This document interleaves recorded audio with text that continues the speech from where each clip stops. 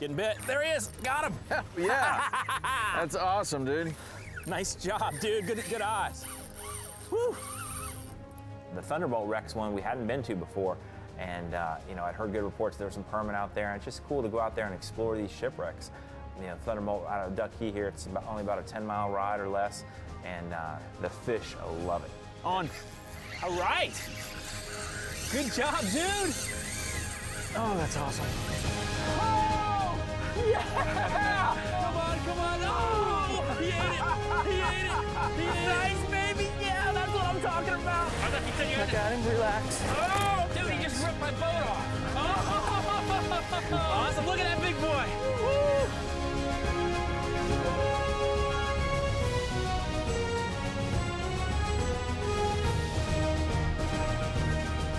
The Hawks Cay Saltwater Experience, presented by Yellowfin, with Captain Tom Rowland and Captain Rich Tudor.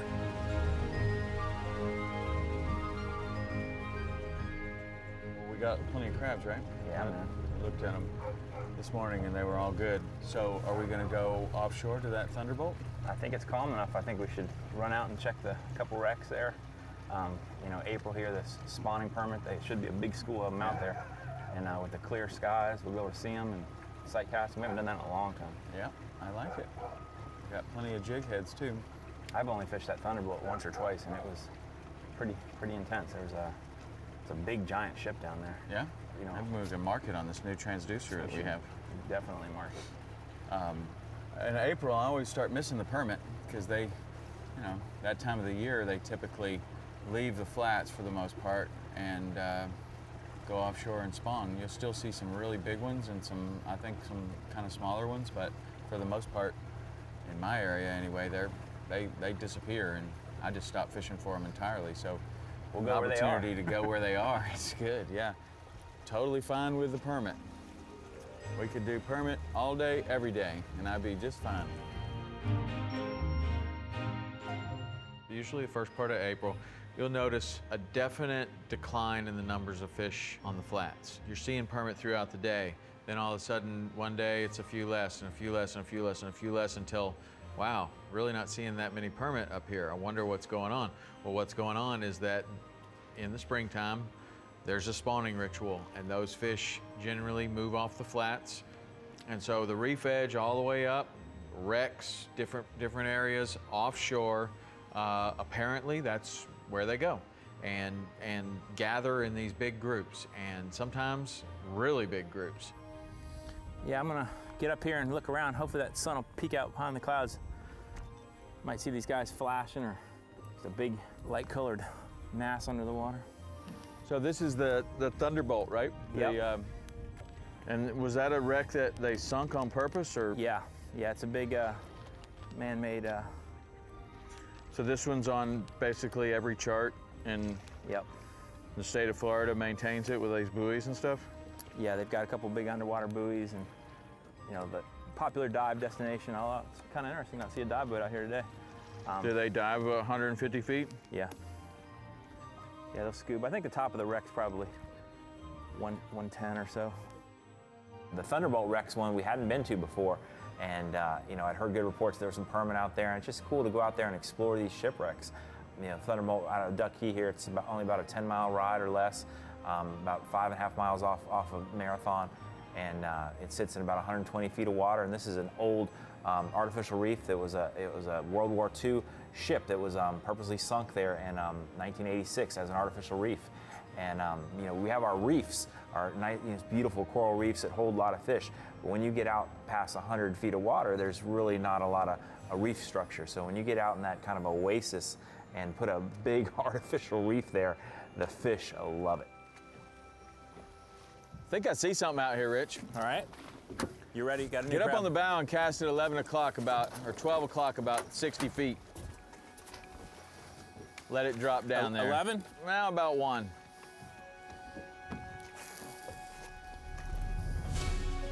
Let that drop down there. Getting bit. There he is. Got him. Oh, yeah. That's awesome, dude. I'm gonna get this one down there, see if I can get one too. Nice job, dude. Good eyes. Woo. That feels like the right one. So I can see some more right out there. Okay, I'm going for it. With those permit out there in that clear water, you know, they fight different because it's up and down instead of going out. On the flats, they go out. And man, that first permit, when I got that shot on him, I threw it out there. I think it must have just sank down maybe, you know, 15, 20 feet maybe. Get that bite, and real tight. And man, that fish, I would have thought it was 3 times the size it was. I mean, he just, you know, does so much power. And I had him on a pretty heavy rod. That big flat body, he's able to go straight down, that big V-tail. Just a powerful, powerful fish. And you're really able to feel the full brunt of a permit out in that deep water. Gosh, they're strong. It's so different to fight these permit in the deep water compared on the flats, you know, where they go straight down instead of out. Yeah. They fight a lot harder straight down. They definitely fight hard. Wow. I mean, they're a hard fighting fish anyway. Wow. We got light tackle and we got a wreck to deal with. We got predators. good way to start.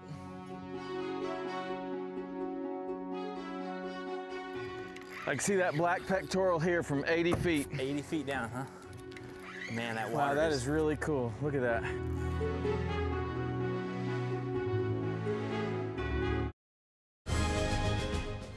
The Hawks Cay Saltwater Experience, presented by Yellowfin, is brought to you in part by Hawks Cay Resort, the only key you'll need. By Yellowfin, only in a Yellowfin. Bass Pro Shops, your adventure starts here. By Lowrance, find, navigate, dominate with Lowrance. And by Fraybill, Buff, St. Croix Rods, and Florida Keys and Key West.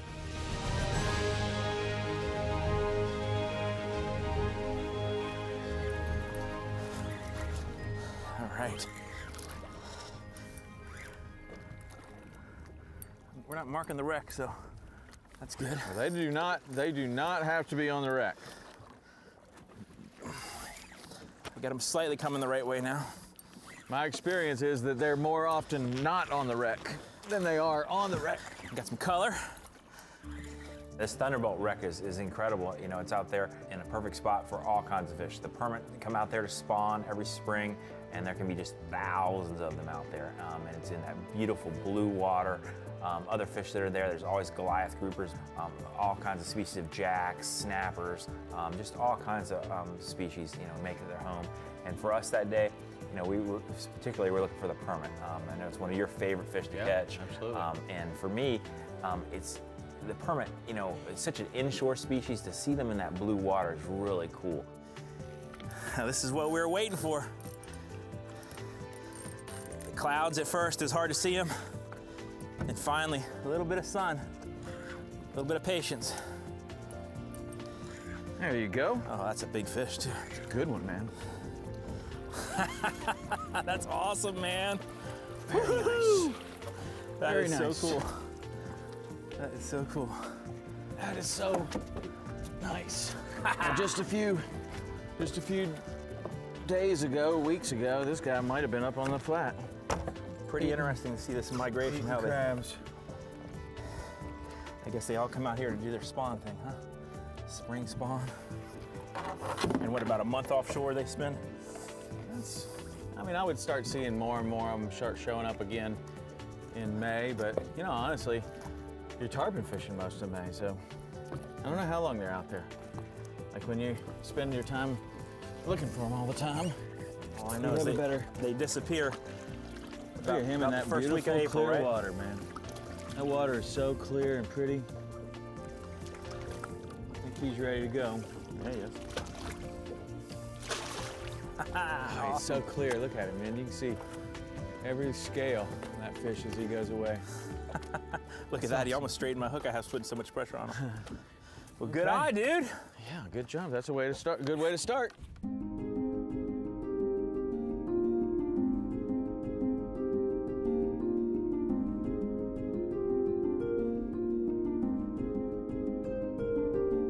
Florida Keys National Marine Sanctuary is established in 1990 and protects both natural and historical resources within its 2,900 square nautical mile jurisdictional boundary.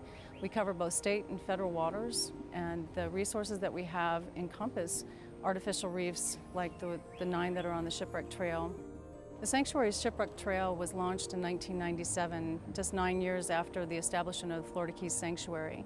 It was meant to engender an appreciation for our maritime history, and that was a cross-section of everything from the Spanish colonial period ships of the 1733, like the San Pedro, the modern ships that were traveling through the Keys during the time of expansion into the United States, and then the modern period, like the Thunderbolt.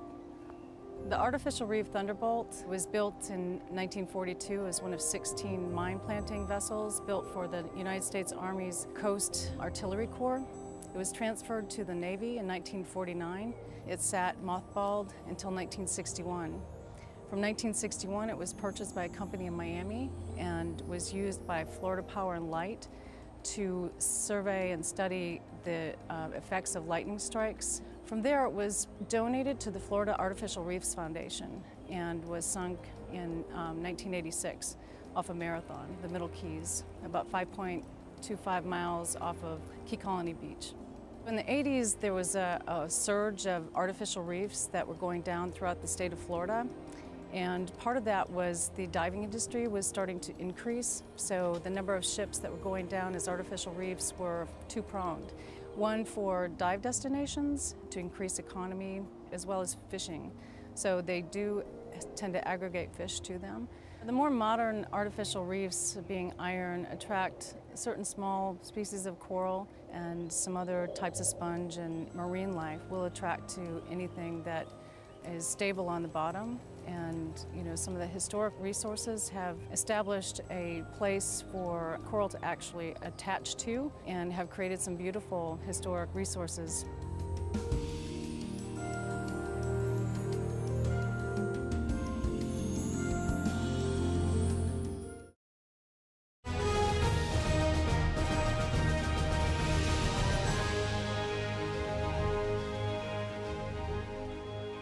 These projects of sinking the ships and creating artificial reefs have been pretty effective. I mean, for tourism, diving, fishing, the whole system is benefiting from it. And we had the Vandenberg down in Key West. You got the Thunderbolt up here. There's probably some others that I don't even know about. There's a bunch of them. But it is a great thing because you can go out there and really fish over this artificial area that is going to create a perfect fish habitat.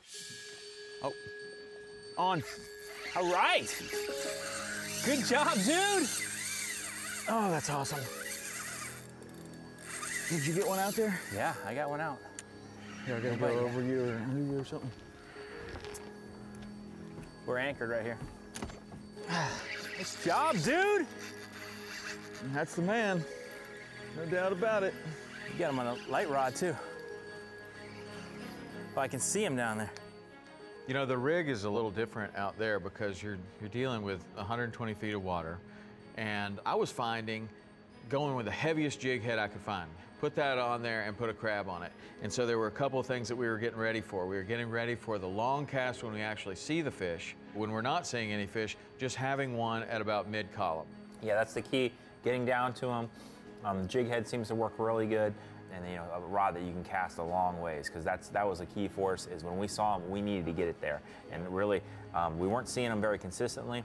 With the haze and the cloud cover, it was hard to see too far away. But when we saw them, we needed to make a long cast and get to them. That 20-pound braid allowed us to really cast a long ways, and took advantage of our opportunities. I love technology. Marking those things like that.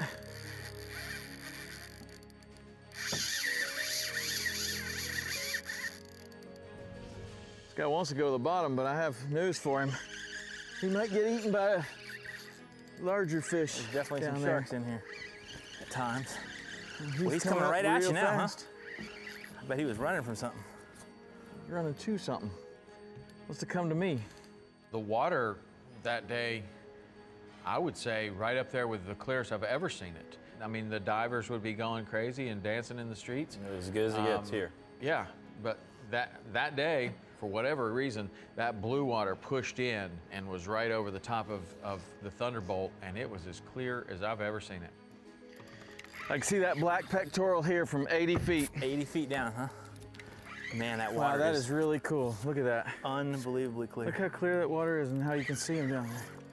It's Well, incredible. hopefully we'll see the school here. It's slicking off like this. It's like looking through a glass bottom boat, man. It's just perfect. Look at that. Wow. That is awesome. See that thing? No question. I mean, the water's so clear, I can tell, I can pick out every detail of that fish. The black pectoral fins and the black dorsal and black tail. Wow.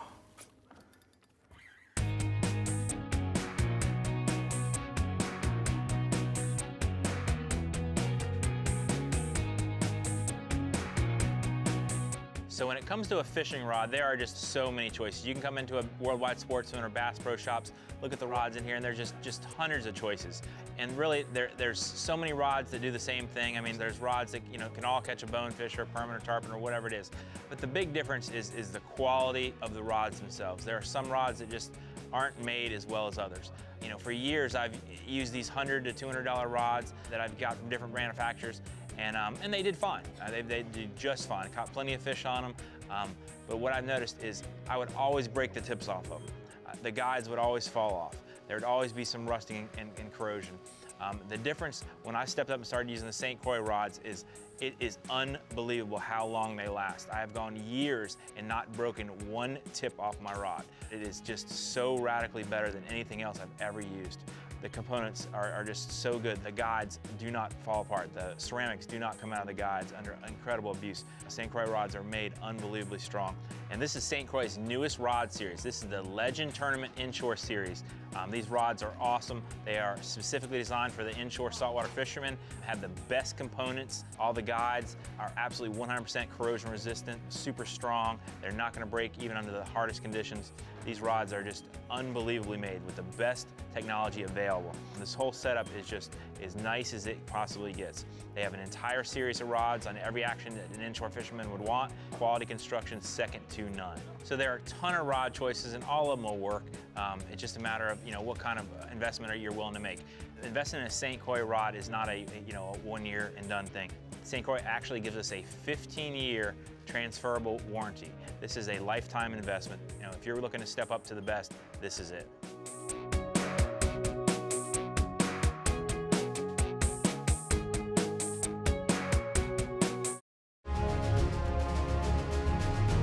The Hawks Cay Saltwater Experience, presented by Yellowfin, is brought to you in part by Yeti, built for the wild.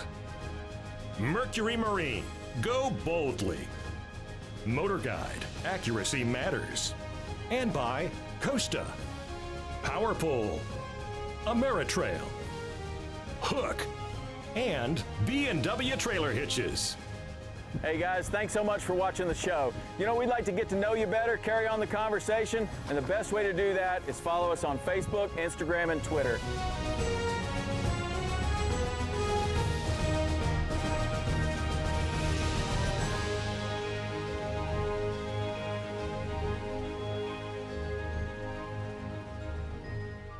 That's awesome, man. Dude, look at that visibility. The visibility is incredible. It's almost like he's in the air. All right, you ready for him? Almost. One more time around. This one. All right! Good one too, man. That's a big one, man. It is a good one. Oh, He that's did not awesome. hesitate on that grab at all. Oh, dude, nice work. Did not hesitate one bit. Awesome. It is pretty special to see him out here in this blue water, We're so used to seeing him in the inshore green water. Yeah. The permit is a fish, and I think that's one of my favorite things about them and what makes them my favorite fish is that there's just a lot of different situations. I mean, I think that we've almost done all the different situations that you're gonna find the fish. You're gonna find them single fish on the backcountry flats, tailing. We're gonna find them in a little bit deeper water. We're gonna find schools of 3 and 4. This situation is even different and even sometimes even more difficult to find them, I think, because you're looking at this giant ocean. Now it's 120 feet deep. Where might they be here? They're either going to be on the reef or they're going to be on one of these structure type things like one of these ships that were sunk on purpose, the Thunderbolt. But that's one of the things about the Florida Keys right here in the middle of the Florida Keys at Hawks Cay that is so perfect is pretty much anywhere that a permit swims and any kind of situation that you have for permit is available to us with leaving the dock at Hawks Cay and having this bay boat and loading it up with crabs. I mean, we can pretty much find any situation that a permit swims, and I think that's super cool. I could see that thing, you know, all these black, like the black pectoral fin, I could see that from 80 feet down. The same thing that we see when we're on the flat, you know, like that telltale sign is the black in the tail. Wow, that's perfect. Little jig head, nice healthy crab. He couldn't resist. I hope this one's out here making lots more. That's like him. Awesome. And her.